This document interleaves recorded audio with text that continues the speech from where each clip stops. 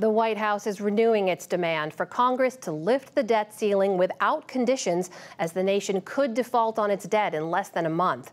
Since January, the government's been deploying extraordinary measures to pay its bills, but the money could run out as early as June 1st, according to an estimate by Treasury Secretary Janet Yellen.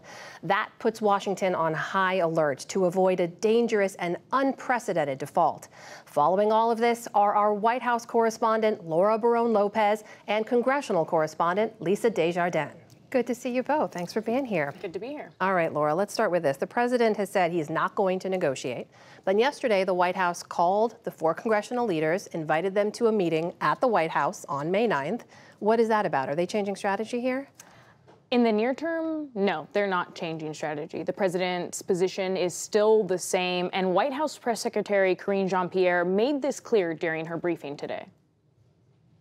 He's going to make it very clear in this meeting that they're going to have next week how it is Congress's constitutional duty to act. He is not going to negotiate on the debt ceiling. Been very clear. That is not going to change.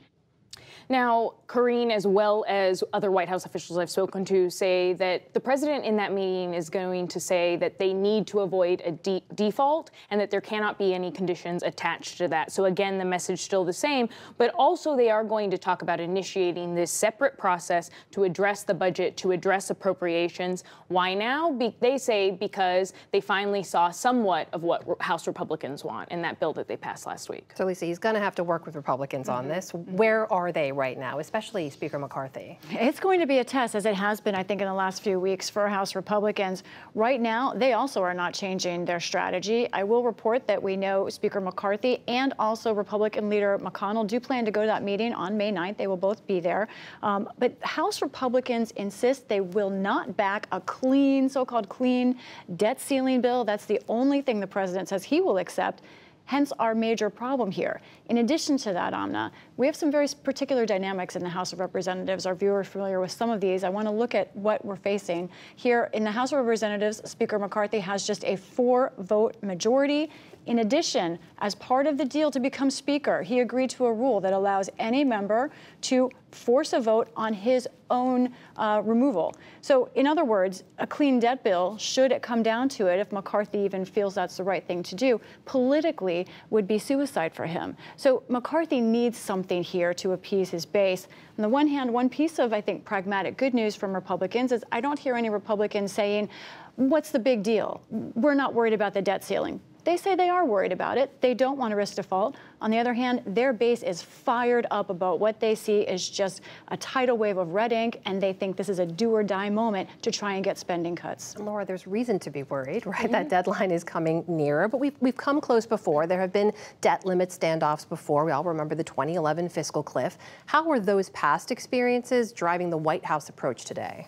It's entirely the foundation of the White House approach, Amna, because the president was a key player there, if you'll remember. So since President Biden took office in 2021, he's had the same line: no negotiation over the debt limit increases tied to spending cuts. He won't do it. In 2011, then President Obama started off negotiating with then Speaker John Boehner about spending cuts, about tax increases. They couldn't come to an agreement, and so ultimately the two people that hammered it out was then Vice President Biden and then Minority Leader McConnell in the Senate. And ultimately, those two people came away with very different lessons from 2011.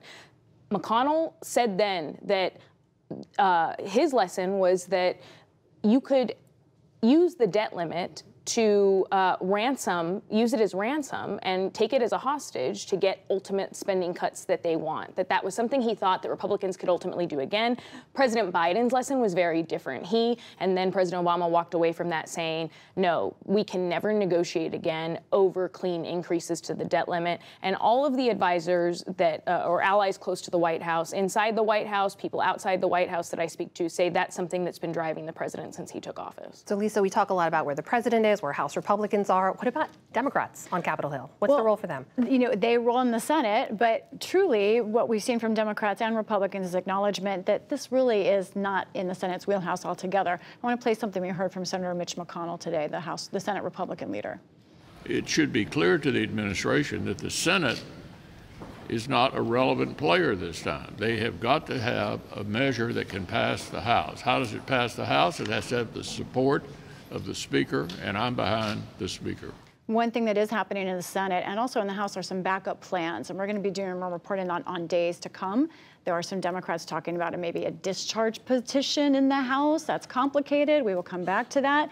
There are bills being filed in sort of worst case scenarios, but there's just not clear that they have the votes in either chamber. Or we can't stress this enough. What's at stake here? Not just of default, but even coming close. Coming close, there are significant economic consequences. We saw that the credit rating can be impacted the way it was in 2011. But if we go over the cliff and there is a debt default, the consequences are these: at least 1 million jobs lost, a possible recession, the country's credit rating would tank again, as well as interest rates going up, likely cuts to Medicare and Social Security benefits, and military paychecks delayed. And the longer the default is, the more jobs lost, up to as many as 7 million. And from the White House perspective, Amna, President Biden feels as though he may have a little bit of leverage here, because even though McConnell said that this is ultimately solved by a deal between President Biden and Speaker McCarthy, the White House knows that this ultimately isn't actually solved until Speaker McCarthy can get the votes on the floor of the House and convince his Republicans to go along with any deal they come up with. Lisa, walk us through what comes next. Okay, here we go. We've got that May 9th meeting, but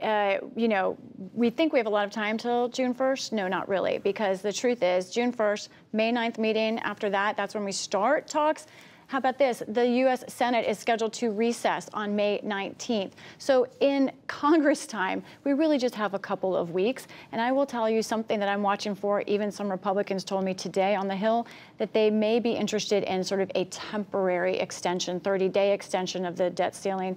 Who knows? We've seen this play before, but that's something that is in the air right now. Congress time, very different, as we know. Laura, while I have you here, I need to ask you about another situation. I know you've been tracking on the U.S. southern border. Title 42, which you talked about a lot, set to lift very soon. The administration is preparing for what will surely be an increase of people coming, and they've announced some new measures today. What can you tell us about that? So the Department of Homeland Security requested that an additional number of troops be sent down to the southern border by the Defense Department. This announcement would be 1,500 military troops sent to the border, arriving May 10th for at least 90 days. Their tasks, though, Amna, are going to be data entry, warehouse work, administrative aid, and that is in addition to the 2,500 National Guard troops already there. And the White House stressed today that these troops will not be interacting with migrants at all, and that ultimately the reason that they're having to do this is because they expect more migrants to head to the border with the lifting of Title 42. Another huge story we'll be following ahead.